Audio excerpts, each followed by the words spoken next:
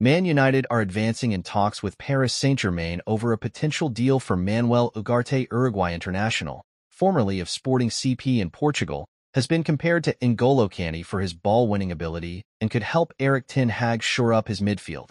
Manuel Ugarte's total of 98 tackles was the highest by anyone in League One last season, and he managed it despite starting only 21 games out of 34, for a team, in Paris Saint-Germain, who spent roughly 66% of the time in possession. The numbers underline his remarkable ball-winning prowess, and they were even higher in his final campaign at previous club Sporting, during which the Uruguay international racked up 121 tackles in 31 games, the most by any player in Portugal's Primeira Liga. Across the 2 seasons, there is only one player in Europe's major leagues who has averaged more tackles per 90 minutes, and that is João Palhinha. The man Ugarte helped to replace in Sporting's midfield before earning his 51M move to PSG last summer. Fast forward a year and Ugarte is in demand again. Manchester United's midfield was a problem area last season. Erik ten Hag's side were too easy to play through. Ugarte, 9 years younger than the fading Casemiro at 23, could bring qualities they lacked. Certainly, his defensive work has made an impression to this point in his career. He has 7 lungs. He never stops, said Juan Ramon Carrasco, his former manager at Phoenix in Uruguay. He has an extraordinary ability to steal the ball, said PSG boss Luis Enrique. He reminds me of N'Golo Kante, added PSG defender Lucas Hernandez. The comparison with Kante is a mouth-watering one for Manchester United fans, and is lent credence by the fact Hernandez counts the former Chelsea midfielder as a teammate with France. Even achieving half as much as him in the Premier League would make Ugarte a worthy investment for United. There are some parallels. As well as being a prodigious tackler, Ugarte reads the game smartly, anticipating danger with timely interceptions. Like Kante, he also has a formidable engine which allows him makes his presence felt offensively as well as defensively. He dominates more than half the pitch, added Carrasco. Indeed, although a defensive midfielder, Ugarte ranked second in League One for possessions won in the final third last season, a statistic which highlights his aggressive and front-footed approach to defending. At times, he steps close to the mark. A trip to Arsenal in the Europa League with Sporting saw him sent off for a late foul on Bukayo Saka. But that was one of only 2 red cards across 4 seasons in Europe. He is mostly savvy enough to stay within limits. And besides, his performance that night at the Emirates Stadium sticks in the memory for other reasons. Before the sending off, in the final few minutes of extra time, Ugarte was key in securing the 1-1 draw with allowed Sporting to progress on penalties. He worked tirelessly off the ball and showed his quality on it, ranking top among all players for both tackles and dribbles. That dribbling ability is another alluring aspect of his game. Ugarte is capable of skipping past opponents, often deep in his own half, to progress the ball up the pitch.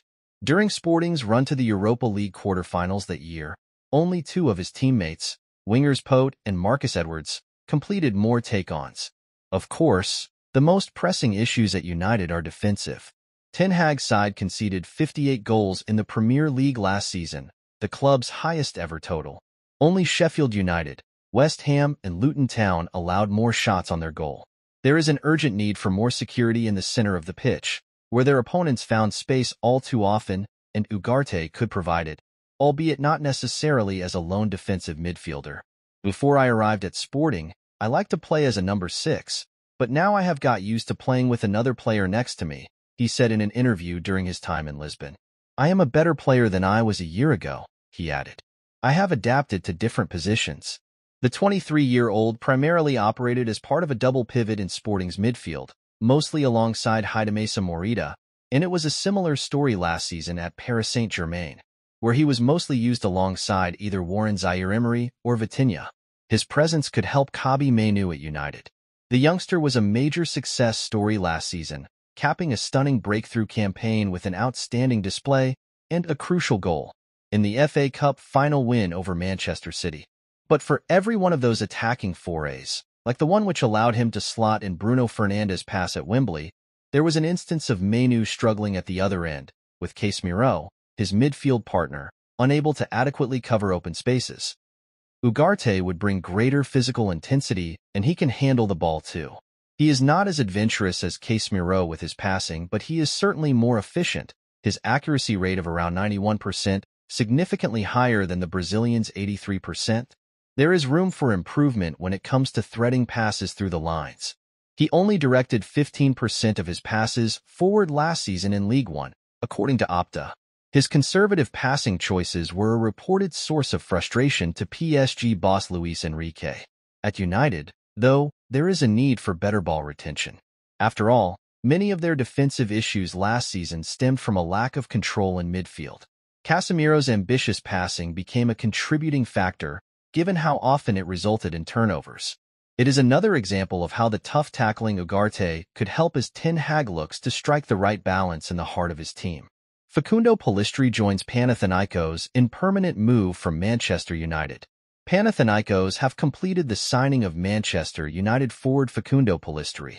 The Athletic reported on Sunday that Panathinaikos had reached an agreement in principle with the Uruguay international on a 4-year contract.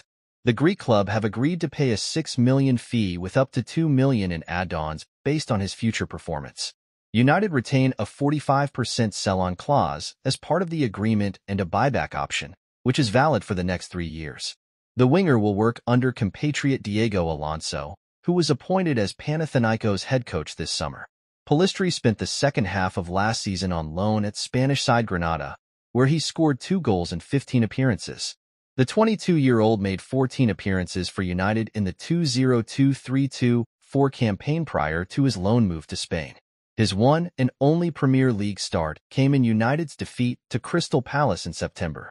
Pellistri previously enjoyed 2 separate loan spells in La Liga with Alaves, where he made 35 appearances across the 200 in 2021 and 200 in 2122 campaigns.